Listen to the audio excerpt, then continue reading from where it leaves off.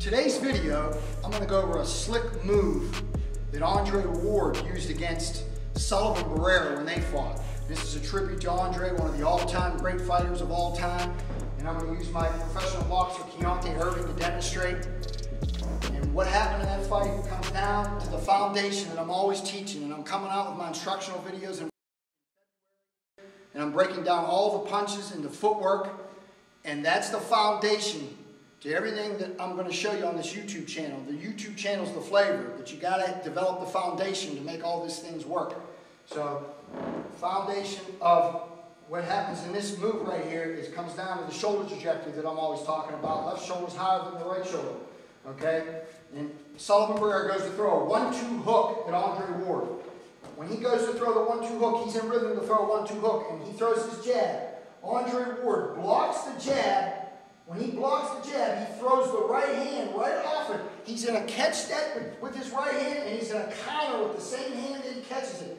So when he throws it and starts to counter with that right hand, Sullivan tries to throw his right hand at the same time, but it comes short because he gets hit with the right hand. Right off of the parry, he catches him. Sullivan's shot comes short because he's getting hit. Then he starts to come back with the hook, and when he tries to come back with the hook, Andre Ward comes right back and is able to roll with the hook because of the shoulder trajectory, and then he comes back with his own hook on Barrera. Okay, now why that works, now if Keontae was more squared off, and he had his shoulder playing like this, and he went to parry and throw that right hand, I would be able to still beat him to it. But there's more distance there. Okay, so when he parries that and he throws the right hand on me, if I start to throw that right hand at the same time, I go here, boom, he's catching me. I got further distance to throw that right hand. Then he's got more time because of that shoulder trajectory to block my hook. Okay, and then come back with his own hook.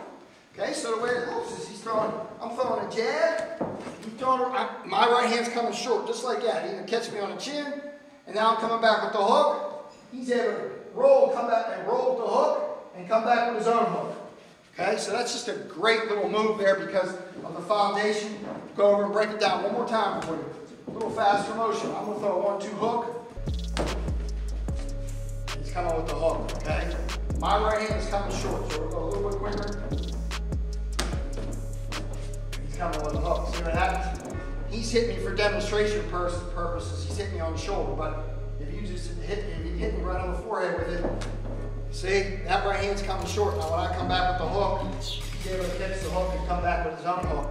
So that's, like I said, just great anticipation and timing on Andre's part, but also the foundation.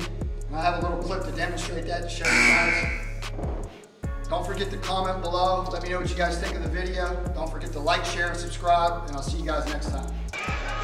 Andre catches him with a nice stiff jab between the gloves. Feints with the right hand, catches him with another left hand. Andre, a little bit of puffiness underneath the right eye. Nice exchange that time. Landing clean shots. Watch Ward, it's all about the speed. Number 9. Block one, I land one. Then I come back up, I block, see it coming, partially deflected, and I get my hook in. You know, you see that in slow motion, it's like that was planned, but I mean, it's unbelievable in real time that he's able to execute that.